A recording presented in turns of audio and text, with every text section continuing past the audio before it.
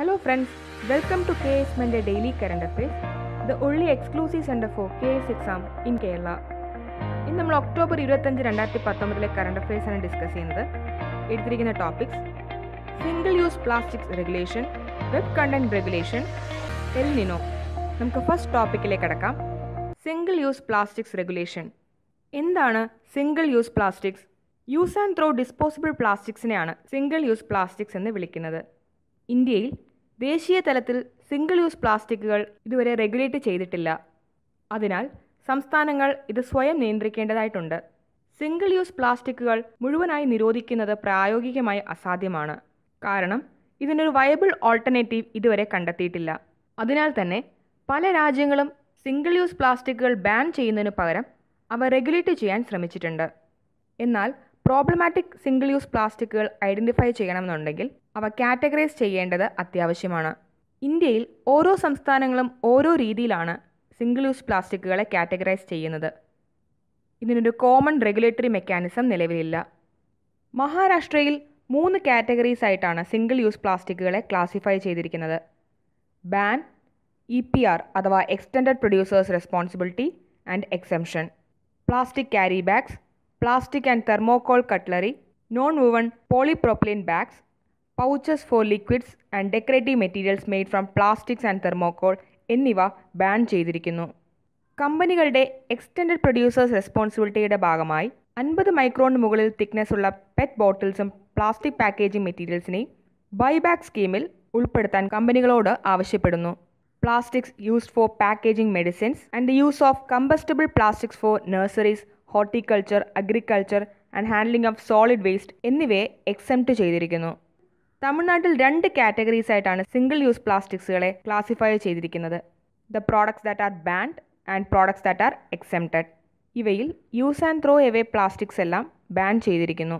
Plastic flags, plastic sheets എന്നിവയും ban ചെയ്തിരിക്കുന്നു. Plastics use for forestry and horticulture nurseries and packaging of milk and milk products, oil, medicine and medical equipments എന്നിവയെ exempt ചെയ്തിരിക്കുന്നു. ഉത്തർപ്രദേശിൽ എല്ലാ types of carry ബാഗ്സിനെയും disposable കട്ട്ലറീസിനെയും ban ചെയ്തിട്ടുണ്ട്. ഇത് urban and industrial ഏരിയസിലാണ് എൻഫോഴ്സിബിളായി വരുന്നത്. ഓരോ സംസ്ഥാനങ്ങളിലും ഓരോ രീതിയിലാണ് സിംഗിൾ യൂസ് പ്ലാസ്റ്റിക്കുകളെ കാറ്റഗറൈസ് ചെയ്തിരിക്കുന്നത്. അതിനാൽ തന്നെ ഇവയെ നാഷണലി ക്ലാസിഫൈ ചെയ്യേണ്ടത് അനിവാര്യമാണ്. 4 കാറ്റഗറീസായി സിംഗിൾ യൂസ് പ്ലാസ്റ്റിക്സുകളെ ക്ലാസിഫൈ ചെയ്യാവുന്നതാണ്. Category 1-ൽ the products that should be banned. Category 2-ൽ the products that can be brought under buyback EPR scheme. Category 3-ൽ products that can come under non-buyback EPR scheme. And Category 4-ൽ products that can be exempted. അടുത്ത ടോപ്പിക്കിലേക്ക് കടക്കാം. Web content regulation, executive and judiciary. Web content റെഗുലേഷനുമായി ബന്ധപ്പെട്ട ഹൈക്കോടതികളിൽ pending ആയിട്ടുള്ള കേസുകൾ supreme കോടതി ഏറ്റെടുത്തു. 2011 issue ചെയ്തിരുന്ന intermediary guide ലൈൻസിന്റെ പുതിയ draft central government കഴിഞ്ഞ വർഷം പുറത്തിറക്കിയിരുന്നു. പബ്ലിക് ഒപ്പീനിയൻ അനലൈസ് ചെയ്തുകൊണ്ട് ഇന്റർനെറ്റ് ഇന്റർമീഡിയറീസിനെ റെഗുലേറ്റ് ചെയ്യേണ്ടത് സെൻട്രൽ ഗവൺമെന്റ് ആണ്. Internet service providers, search engines, social media platforms എന്നിവ ഫെസിലിറ്റേറ്റ് ചെയ്യുന്ന കമ്പനികളെയാണ് ഇന്റർനെറ്റ് ഇന്റർമീഡിയറീസ് എന്ന് വിളിക്കുന്നത്. Hate speech, fake news, anti national activities, defamatory postings എന്നിവ സോഷ്യൽ മീഡിയ വഴി പ്രചരിപ്പിക്കുന്നത് വർദ്ധിച്ചു വരികയാണ്. ഡെമോക്രാറ്റിക് പൊളിറ്റിയെ ഡിസ്റപ്റ്റ് ചെയ്യുന്ന രീതിയിലുള്ളൊരു ടൂളായി ഇൻ്റർനെറ്റ് മാറിക്കഴിഞ്ഞു. അതിനാലാണ് വെബ് കണ്ടൻറ്റ്സ് റെഗുലേറ്റ് ചെയ്യാൻ സെൻട്രൽ ഗവൺമെൻറ് തീരുമാനിച്ചത്. എന്നാൽ ഈ റെഗുലേഷൻസ് കൊണ്ടുവരുന്നതിലും ചാലഞ്ചസ് നിലനിൽക്കുന്നു. സോഷ്യൽ മീഡിയ പ്ലാറ്റ്ഫോംസ് ഒരു എൻഡ് ടു എൻഡ് എൻക്രിപ്ഷനാണ് യൂസ് ചെയ്യുന്നത്. അതുകൊണ്ട് തന്നെ ഒഫൻഡിംഗ് മെസ്സേജസിൻ്റെ ഒറിജിനേറ്റേഴ്സിനെ ഡിസ്ക്ലോസ് ചെയ്യുക എന്നത് പ്രാക്ടിക്കലി പോസിബിൾ അല്ല. ഇൻഡിവിജ്വൽ പ്രൈവസി സംരക്ഷിക്കുക എന്നുള്ളതും ഒരു ചാലഞ്ചാണ്. ഫണ്ടമെൻ്റൽ റൈറ്റായ ഫ്രീ സ്പീച്ച് ആൻഡ് എക്സ്പ്രഷനെയും ഇത് ബാധിക്കുന്നു.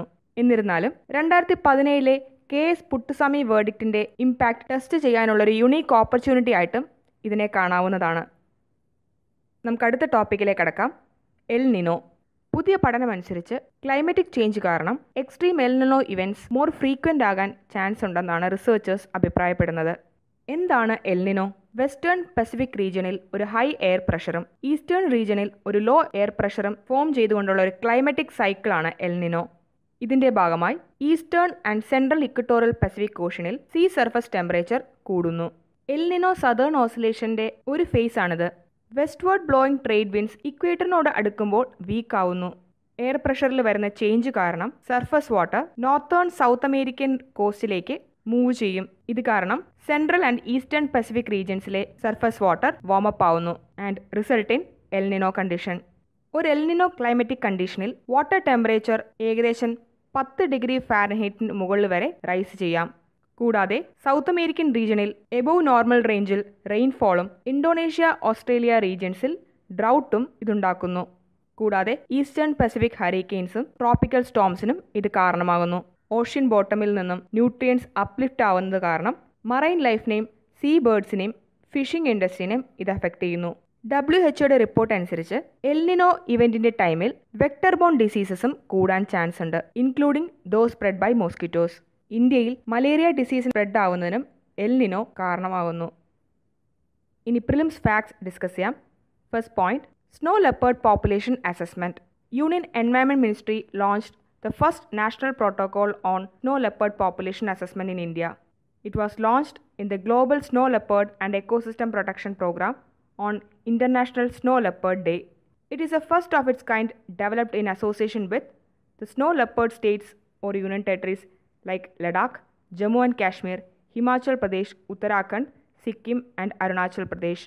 Second point, GSLEP, otherwise known as Global Snow Leopard and Ecosystem Protection Program. It is the world's first initiative that aims to conserve high mountain ecosystems by protecting snow leopards in the region. It unites all 12 range country governments, non-governmental and intergovernmental organizations, local communities, private sectors, etc. Arunachal Pradesh is one of the 22 priority landscapes of GSLEP. Third point, global ease of doing business. World Bank has released ease of doing business ranking for the year 2019.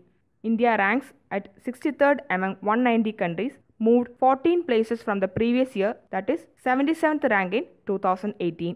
In the last 5 years, India's ranking has improved 79 places to 63 in 2019 from 142 in 2014.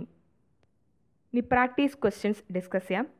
First question, consider the following statement related to global ease of doing business. Statement number 1, IMF releases ease of doing business ranking.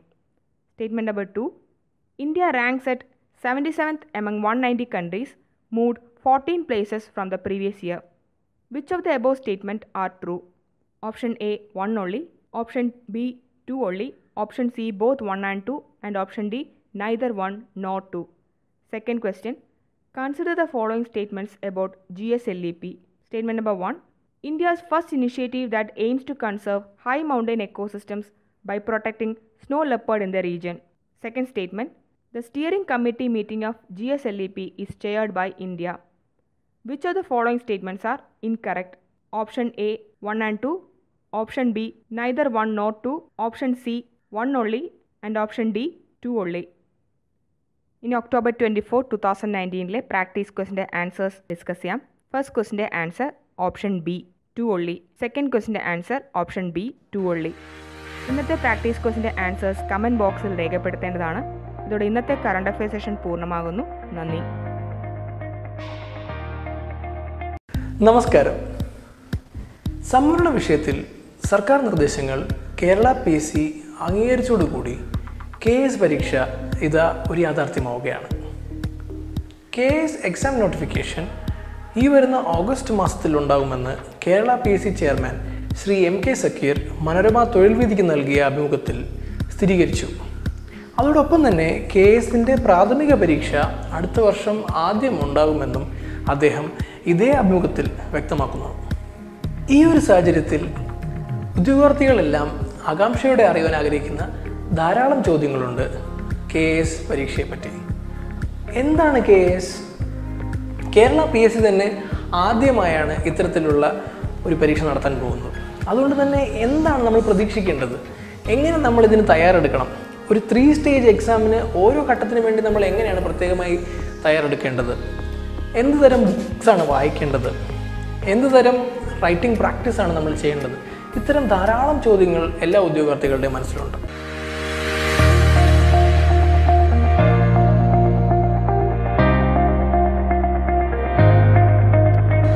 2017 മുതൽ 2 വർഷത്തിലേറെയായി KASന് മാത്രമായി പരിശീലനം നൽകുന്ന കേരളത്തിലെ ഏക സ്ഥാപനമാണ് KAS mentor. മറ്റു സംസ്ഥാനങ്ങളിലെ അഡ്മിനിസ്ട്രേറ്റീവ് സർവീസ് പരീക്ഷകളുടെ മാതൃകയിൽ തയ്യാറാക്കിയ സമഗ്ര പാഠ്യപദ്ധതിയാണ് UPSC ട്രെയിനേഴ്സിന്റെ നേതൃത്വത്തിൽ KAS മെന്റർ നൽകി വരുന്നത്. ഇതിനു പുറമെ exclusive answer writing sessions, daily test, personal mentorship sessions, daily current affairs എന്നീ സേവനങ്ങൾക്ക് കൂടി KAS മെന്റർ പ്രൊവൈഡ് ചെയ്യുന്നുണ്ട്.